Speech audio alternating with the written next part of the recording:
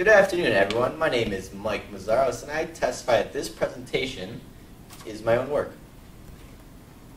The painting I selected was 1957 D No. 1 by Clyfford Still.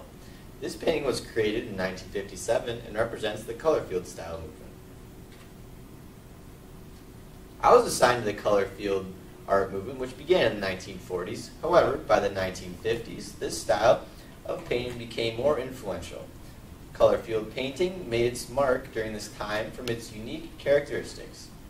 Large fields of flat, solid, and abstract color stretch across the canvas. Color field paintings do not have a central focal point, giving the illusion of an enormous large field of color. Artists like Clyfford Still, Martha Rothko, Barnett Newman, Robert Motherwell, and Adolf Gottlieb are some of the more famous artists that painted in this style of color field. In the painting 1957 D No. 1, large fields of various solid colors are present. Various colors of formless shapes are used in Still's painting that are not drawn from a straight edge, making the shapes distinctive in both size and form. The color field style is represented through the overlapping of colors and the tensions of the colors and shapes.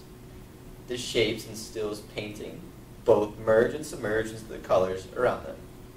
Not only was the color field movement prevalent in the 1950s, but numerous literature movements, music-related events, and social changes were also prevalent and had a similar relation to this movement.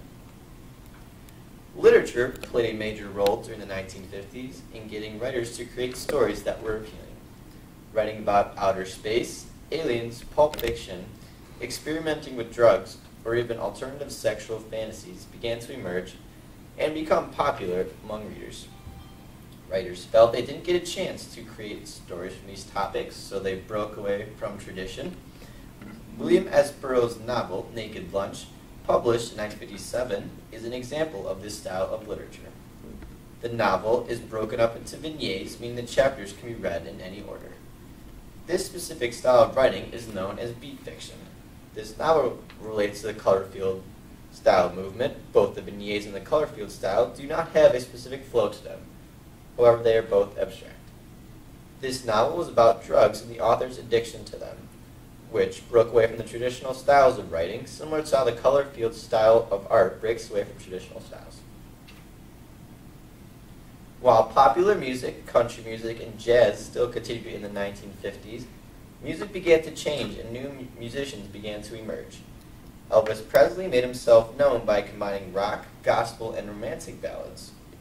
Presley's interpretation of song and sexually provocative performance style broke away from traditional styles of music. Country music DJs did not play his music because it sounded too much like an African-American artist, while none of the R&B DJs would play his music either because he sounded too hillbilly.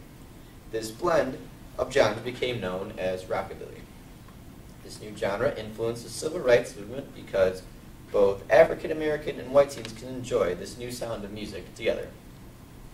The musical style during the 1950s is related to the color field movement because of how Elvis used rock, gospel, and romantic themes to create a sound that was different from the traditional musical styles of the decades before. The 1950s were thriving from the baby boom generation. The economy was booming, new jobs were created, and better wages were implemented. Soldiers returning home from World War II played a big role as baby boomers. Government issued benefits to soldiers, providing cheaper prices on housing, making it easier to buy homes in the city. During the 1950s, women were convinced their main goal was to raise a child. However, books were published that urged women to head into the workplace. Government spending during the baby boom helped the middle class by giving them more money to spend on consumer goods. Whites and blacks discriminated against each other through transportation, education systems, and other resistance groups. The civil rights movement encouraged Americans to speak their minds as to what they believed in. The color field movement matched the political aspects of the 1950s as it encouraged artists to express their emotions through their paintings. To conclude, the 1950s were characterized as a decade of change. Throughout various literature, music, and socially related movements, people were breaking away from tradition. Literature took on a new look for writers who wrote about topics that sparked people's interest.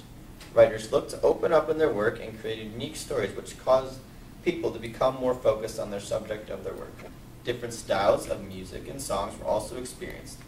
Rock and roll focused on revamping other genres of music, such as the blues and gospel rhythms.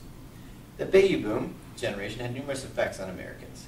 The boom sparked more opportunities to find jobs, allowed for more housing, and gave Americans more things to buy. The boom was also a time where Americans strayed away from norms and spoke what was on their minds and to live a life with more options and a healthy lifestyle. The color field style movement demonstrated a motivation for people to live freely and to not be afraid to express their own opinions. Thank you.